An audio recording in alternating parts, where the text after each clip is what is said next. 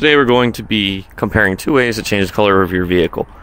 We have Hannah the Mustang wrapped in 3M 1080 series gloss plum explosion vinyl wrap, and we have Aria the Camaro Plastidip with a custom mix of HKS purple pearls, gloss top coat, grape juice, and purple flake all over a black base.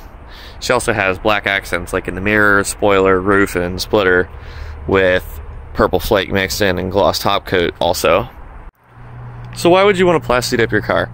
Well, it's a cheap way to change the color of your car, in short. Compared to a vinyl wrap, and especially a paint job, Plastidip is really cheap. In fact, my buddy got the Dip Your Car kit for a really good price, and he gave me a really good price on the labor to dip the whole car. It wasn't professionally done, it wasn't done in a booth or anything, but this car's paint was already pretty bad looking, so I honestly just wanted to make it purple. And I was curious how the Plastidip would hold up as someone who drives this car year-round and in all kinds of weather conditions. So I wanted to do a little experiment, get the car Plastidip and see how I liked it.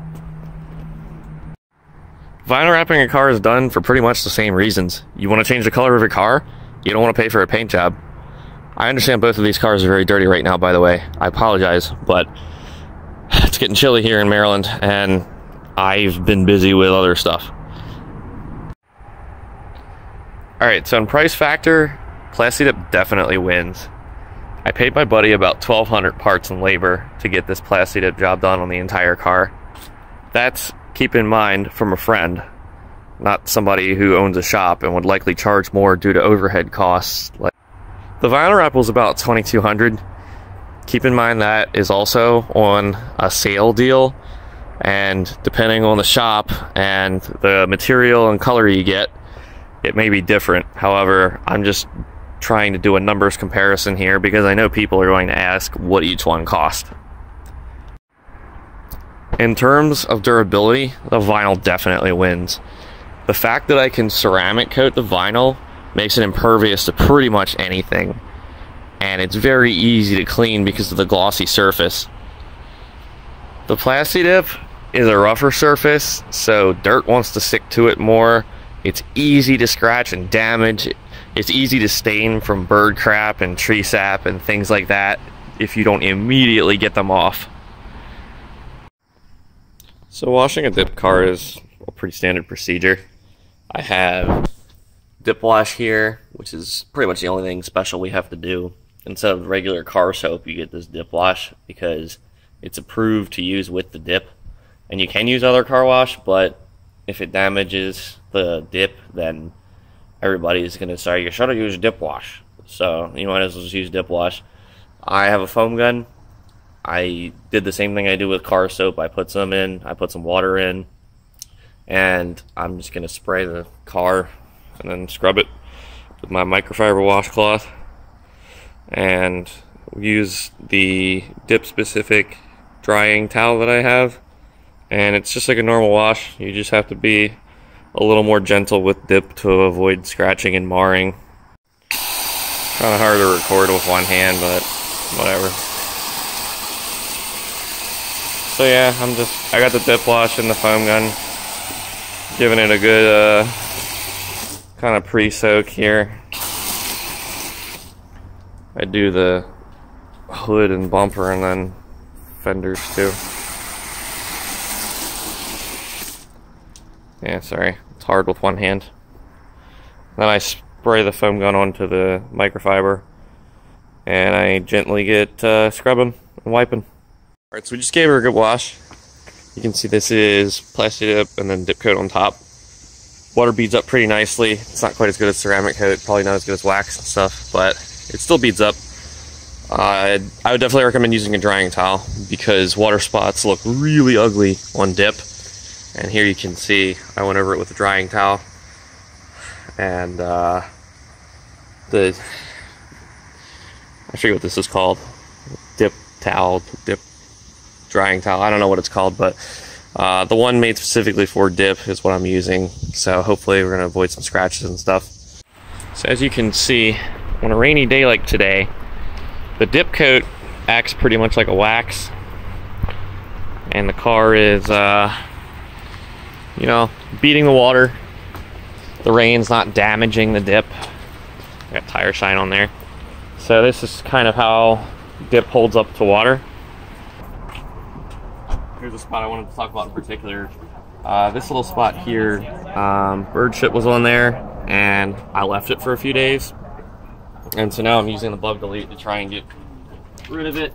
And it seems like it kind of left a spot. And if you could see, like here, depending on how the light hits it, you can see there's like a distinct spot where the bird shit was. And I did have dip coat on this car as well, so apparently that didn't help. So I got it nice and wet. I've tried soaking it already. I rub it. It's coming out a little bit. So this is typically how you're going to handle things like that, like bird crap. And you kind of have to use your finger and not your nail to just rub nice and firmly. And make sure the cloth is really, really wet, or the spot's wet, just so you're using less friction overall. And you just kind of like rub back and forth. But as you can see, because I left it on there for a few days, it kind of has a permanent mark in there. So that's just always going to show up in the sunlight. Here we have a rainstorm, and the ceramic coated car just doesn't care. The water is just kind of rolling right off. And nice beating qualities on the CarPro C-quartz there. So rain doesn't matter. Even the wheels, which are a little dirty right now, are beating from the ceramic. As far as looks go, I'd call them about even. I'd say it depends on your preference. Plastidip has a much rougher look, kind of like an orange peel kind of look. But with my grape juice on there, it looks constantly wet, and I kind of like that. And I also kind of like that this is a deeper purple than the Mustang. So really it's up to opinion, and you can put as much flake as you want. You can customize pretty much any aspect of Plastidip, whereas with wrap you're either stuck to what color they give you, or you have to pay for a custom design, which doesn't always work well because the designs can stretch and appear distorted, and you're also going to be paying more for a graphic designer to actually get on the computer and make that image. If you prefer the smoother look that kind of looks like paint, you're definitely going to like vinyl wrapping better. This is a gloss wrap. Keep in mind they also make satin and matte wraps, so you do have options with wrap. You just can't customize it like a mad scientist like you can with Plastidip and put whatever the hell you want. Overall, I like vinyl wrapping better, and I'm honestly going to go with vinyl wrap for every car from here on out, because the dip is just too easy to damage.